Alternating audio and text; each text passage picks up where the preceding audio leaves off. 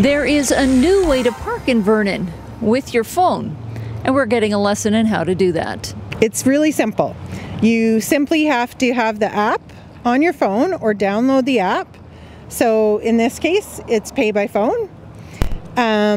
Once you register your vehicle, so when you initially download the app, you go on and you tell it whether you have a car or a truck, and you put your license plate number in and the method of payment in which you want the app to work on.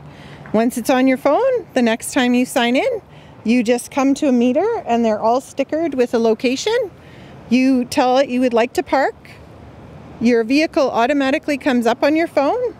You enter the location number 4737 and you park. And the great thing about this app is if you're sitting over lunch, you can top up. The good thing about it is when either by email or by text, you select your notification, it will message you and let you know when your meter is about to expire, and you have the option to either top up the meter or go out to the meter and pay, or choose your method of payment from there going forward. It's only been a few weeks, but the Pay by Phone app is already considered a success, with 88 users between November 1st and the 4th. For Castanet News, I'm Kate Bouey in Vernon.